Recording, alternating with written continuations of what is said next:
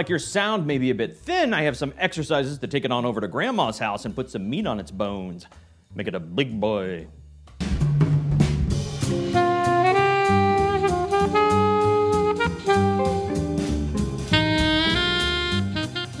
Hi, and welcome to the Saxophone Academy. I'm Dr. Wally Wallace, and if you're interested in saxophone masterclasses, please do subscribe and be sure to hit the like button to increase the size of your tone by 15%. Now today we're talking about some concepts that will not only increase the amplitude of your tone, but also give it a pleasantly plump sound. Now saxophonists often use the term big or fat when they describe their desired tone quality. And unfortunately, often we start immediately talking about equipment. Now equipment does have its place in producing sound, no question. But all of that is moot if we don't have the engine to drive the equipment, which of course is our airstream. So today we're going to talk about our airstream as it relates to articulation, as well as the larger macro phrasing we use in music. And also we're going to make sure we touch on the big D word, diaphragm. So beyond just blowing more air, we're going to first take a micro-level approach and see how our breath support affects individual notes as we articulate. How do we make them each little chunky monkeys? Now using the inductive method, we're going to take one single phrase, and you can later extrapolate this to more concepts. But first, let's take a listen and see how we use note length and breath support to make our note sound big and full.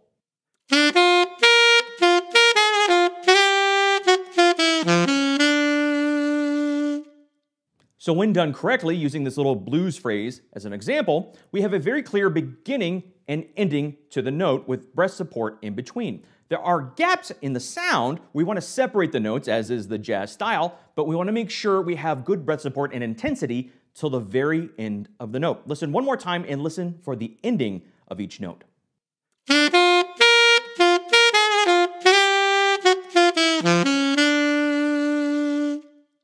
Now, aside from the last note that ends that phrase, you should hear an intensity of sound right up until the cutoff of the note, right before we have the space before the next note. But all too common, we hear something that sounds more like this.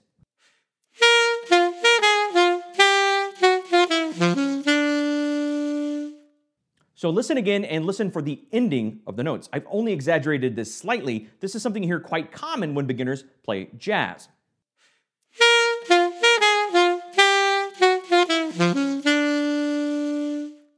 You'll hear how the airstream kind of backs off at the end of each note, kind of giving it a little taper or a tail at the end. It kills the forward momentum and also makes the note sound a little bit anemic. It's not using a full breath support for the entirety of the phrase. So to fix this, we can use a full airstream for the entirety of the phrase. We're actually blowing and keeping a back pressure for the entire 4 bars.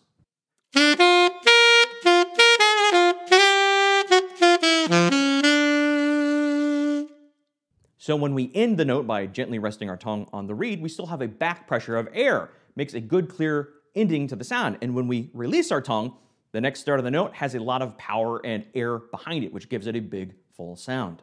Now this may feel a bit strange and alien if you've never practiced this way before, so we can isolate and just use an individual note. So let's take that big quarter note G and just practice adding and removing our tongue while keeping the air pressure constant the entire time.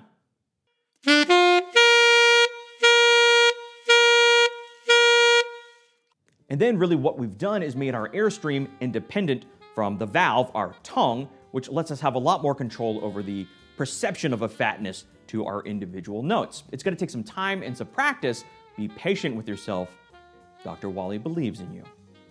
Now, in order to get through all 4 bars and even beyond in longer phrases, we need to talk about breathing. But before you fast forward or skip to another video, we can all use a little reminder of how we focus on our body. For instance, if I said right now, you unclench your jaw and let your shoulders fall away from your ears. A lot of you might have just noticed that you have a lot of tension in your body you're not even aware of. We can all use reminders from time to time, myself included. When I'm practicing, I have to think, am I tense? Am I breathing correctly? So let's talk about it. It's going to have a big impact on your tone.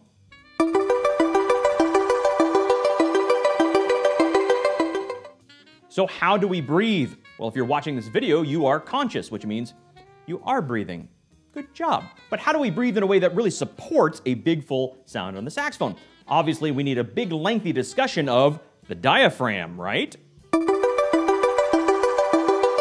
But if I told you to pull your diaphragmatic muscles downward into your thoracic cavity while simultaneously tensing and raising your intercostal muscles, I'm using fancy science speak for breathing. I could also just tell you to push out your tummy. And it's absolutely true. The diaphragm and many other small muscles with interesting Latin-sounding names are involved in the breathing process. But I'm not interested in that. That's pedantry, dazzling you with facts and knowledge to make myself feel super smart. Which doesn't happen that often. I'm more interested in pedagogy, using simple instructions and even metaphor to get the result, get more people getting the sound they want more easily.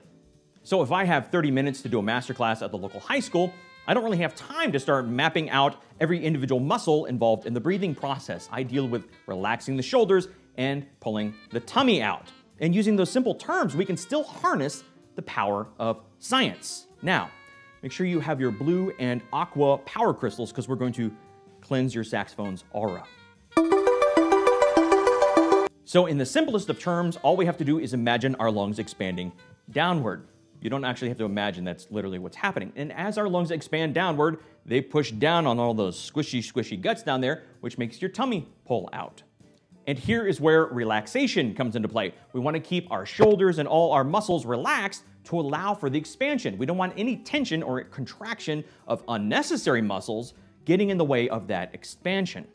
So as we breathe in and fill our lungs, or tone sacs as I call them, that sounded better in my head, our lungs go down, our tummy pushes out. It's a fairly simple process. You've been doing it since the day you were born. Don't overthink it. I would demonstrate this, but I eat a lot of cheese and I'm self-conscious.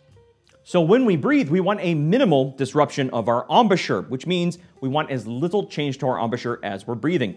Don't take your whole mouth off the mouthpiece. It's not necessary and just a really bad idea. So what we want to do is keep our teeth resting on top, our bottom lip stationary, cushioning the reed, and then we breathe through the corners of our mouth. You'll get plenty of air that way, trust me. And then when you're ready to play, simply focus the embouchure by bringing in the corners and blow. You can get plenty of air in, keeping everything stationary except the corners of your mouth. You'll get plenty of air, trust me. So how do we know if we're taking a big enough breath and getting enough air into our lungs? Well, what gets measured gets managed. Now, brass players tend to use respiratory therapy devices, these weird cone cylinder shaped things that you breathe into and a little ball moves up and down. But brass players also wear flip-flops with formal wear, and we're better than that.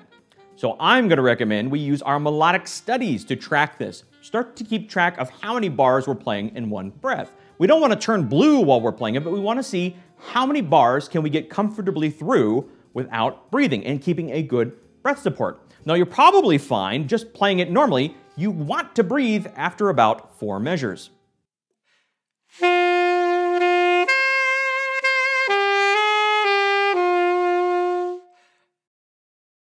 Now that's a natural pausing point in the music, as often we have after 4 bars, but if we can connect the antecedent and consequent phrases, making an 8-bar larger macro phrase, it's going to be even better.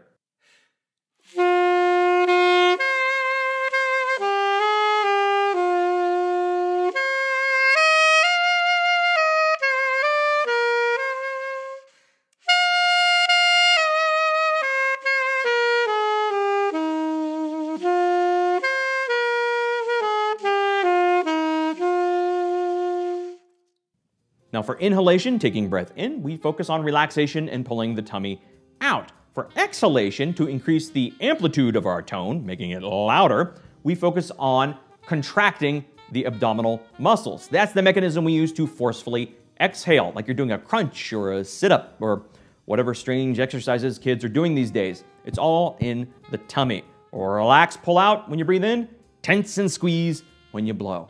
It's really that simple. Don't overthink it.